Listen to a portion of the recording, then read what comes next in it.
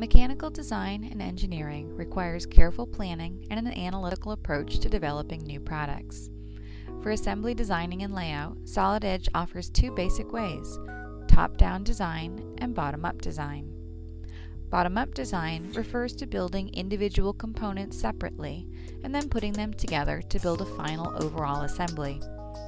Top-down assembly modeling is an assembly-centric method which starts at the highest level possible with individual parts and subassemblies defined within the context of the overall assembly.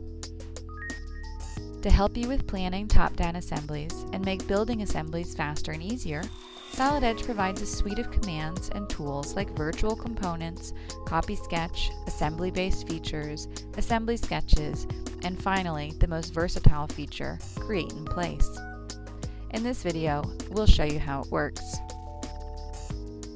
The Create Part in Place command allows creation of new parts or subassemblies within the context of the assembly.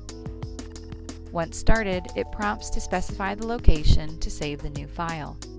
Simply type in a name and click Save. The new component is immediately added to the Pathfinder.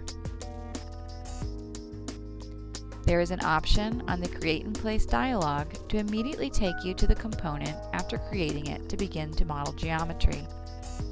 The advantage is that you can create geometry by referencing the background components of the assembly to ensure proper fit and function. You can toggle the display of the overall assembly in the background by pressing Ctrl-Q. When defining the location for the new part, we strategically selected a key point where we wish to begin the design. The Project to Sketch command helps in creating new 2D geometry by referencing elements from the existing components of the main assembly. You can also use the Offset command to add more geometry without having to actually create new 2D entities explicitly. This gives you regions which you can select to produce 3D objects for the new part.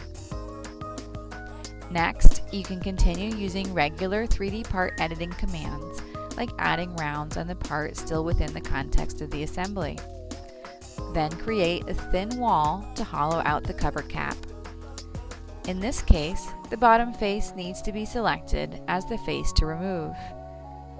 You can once again use the Ctrl-Q key combination to quickly hide the main reference assembly out of your way and pick the face. Once the thin wall command has finished, pressing Ctrl-Q gets the reference assembly back into view. Finally, you can close and return back to the main assembly where you began creating the part in place. This is a top-down assembly modeling approach in Solid Edge, which reduces the design cycle length